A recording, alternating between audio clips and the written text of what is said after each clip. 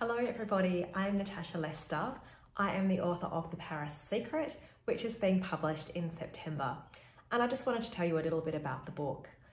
The book opens with a young woman called Kat, who is in London on a business trip.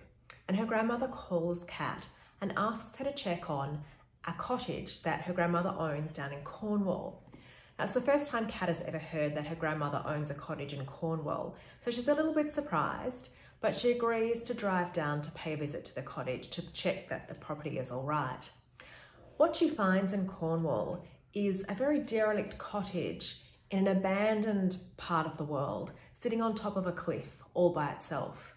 She approaches the house with a bit of trepidation and walks in to discover a fully furnished house, but all the furniture and objects are from the late 1920s and early 1930s, as if the occupants of the house left one day decades ago, intending to return, but were somewhere lost forever. The more Kat looks around, the more her unease grows, especially when she climbs the staircase and finds, in the very last bedroom, 2 wardrobes. She opens the doors of those wardrobes, and inside she finds a collection of haute couture Christian Dior gowns, 65 dresses in total, dating back to the very first collection in 1947, one for every year right through to the present day. To say that Kat is surprised is an understatement. She wonders how her grandmother could possibly have come by such an astonishing collection of gowns, and why is she keeping them in an abandoned cottage in Cornwall.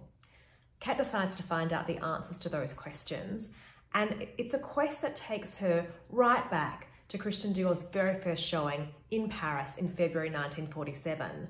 And from there, she discovers that there is a connection between her grandmother and Christian's sister Catherine Dior, who worked for the French resistance during the Second World War, was captured by the Nazis and deported to Ravensbrück concentration camp. Kat also uncovers through that connection another connection between her grandmother and a group of female pilots who were the very bravest women of all, who flew the RAF's planes during the Second World War in atrocious conditions.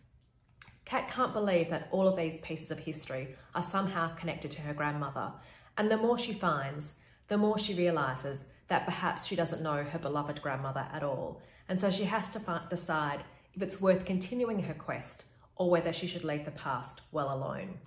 So that's the story behind The Paris Secret. I hope that you enjoy the book if you have the chance to read it. Thank you.